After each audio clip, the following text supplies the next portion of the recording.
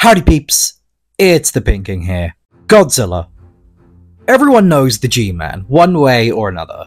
And there's a very good reason for that. Godzilla has existed for 70 years, constantly being changed and reimagined for old and new audiences. Godzilla has staked his place in characters' Hall of Fame, alongside characters like James Bond or Batman. Godzilla is one of a very few franchises that's been able to constantly evolve while almost never losing what makes them great.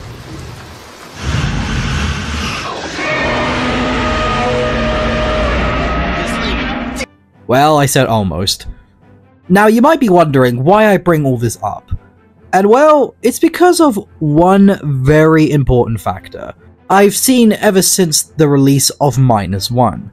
And that's the belief that Godzilla doesn't work in the States. Or hell, Godzilla can't work in two separate franchises.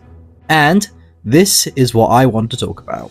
Because so many people have come out to say that Godzilla should stay in Japan, and that things like the Monsterverse just doesn't work. With most people saying this, either people who just hate Hollywood, so make videos about it to get views and attention, or people who just aren't educated on the big G. So today, I'm not only going to talk about why Godzilla can and does work in multiple franchises, but why all of you are wrong about Godzilla.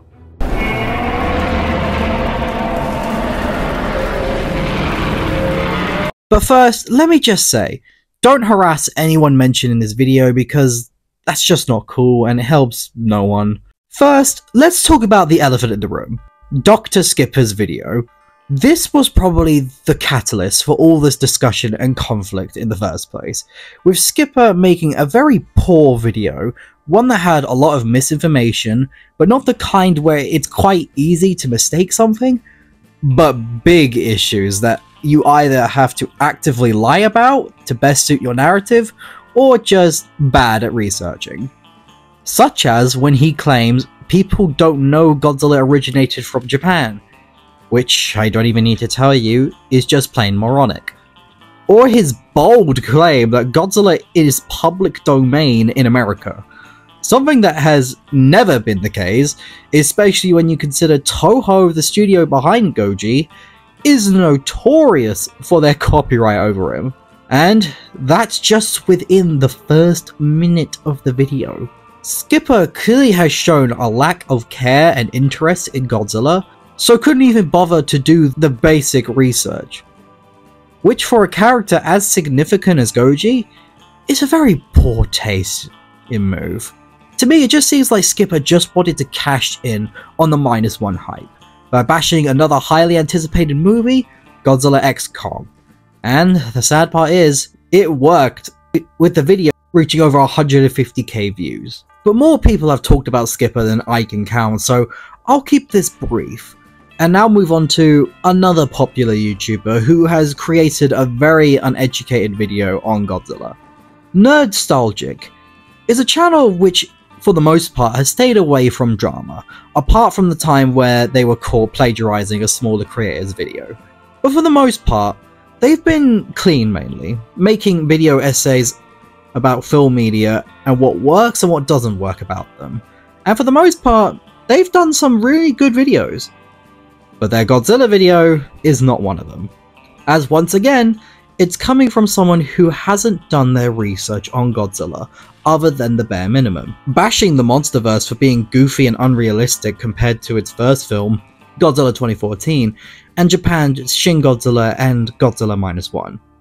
Saying the Monsterverse needs to go back and get more esteemed directors. But that's not the problem Godzilla has. If you haven't noticed, both of these YouTubers have essentially bashed the Monsterverse while trying to present Japan's Godzilla as the superior version, when in reality, you can't do that. You can't compare Godzilla in Japan to Godzilla in America, because they're trying to be two completely different things, and that's okay. It's like someone trying to compare Shawshank Redemption to Holes. Yes, both have the idea of someone being locked away or sent away for a crime they didn't commit. But they're not doing the same thing, as in Shawshank, it's about a man trying to survive and ultimately escape his prison. Meanwhile in Holes, it's about trying to clear the main character's name and lift an ancient curse. One's a serious and symbolic masterpiece, the other one is a fun and nostalgic comedy movie, with some heartfelt moments. Both are different, and that's okay. Both try to do something different, hence why nobody ever compares them. Why do I bring this up? Because it's the same thing here, and the very thing all these YouTubers are wrong about. Godzilla in Japan, most recently, have been pieces about more serious topics, whether that be regret, guilt, pain, or tragedy. Toho's Godzilla has been trying to do more serious films and play more to Godzilla's terrifying origins. Meanwhile, Legendary's Godzilla is instead trying to play more to Goji's Showa and Heisei era roots, with much more fun and energetic action and adventure stories. Yes, both are Godzilla, but they appeal to completely different genres and markets, and thus can coexist together. As they're not competing with one another, they both know exactly what genre they're in and what side of Godzilla they are, and thus are completely playing to their strengths. And that's the magic behind Godzilla, the fact that despite him being a very specific character you can do so much with him. The only limit is your imagination. And finally, my final point for this video is to address the thing everyone is wrong about. Even the most die-hard Godzilla fans. Because Nerdstalgic was right. The Monsterverse does have a big problem, but it's not the issues he suggested. But rather, the Monsterverse's biggest flaw is the lack of direction. What do I mean? Well, basically, these movies ultimately have no goals. They aren't building up to anything, or are they leading anywhere? There's nothing to keep audiences coming back for more. Take a look at the MCU. The reason everybody kept coming back was because they knew the overall story was leading somewhere. Everything had a purpose. But the Monsterverse lacks a direction. There's no clear path forward, as it feels like they're making it up as they go along. So there's nothing to feel excited for beyond the superficial monster action. But there is a way to fix this, and that is have something to keep people's interest. There needs to be something consistent throughout each movie that people can get invested in, whether it be Monarch and their adventures, perhaps characters who can get into people immersed into the stories, or a story that's building up to a final showdown.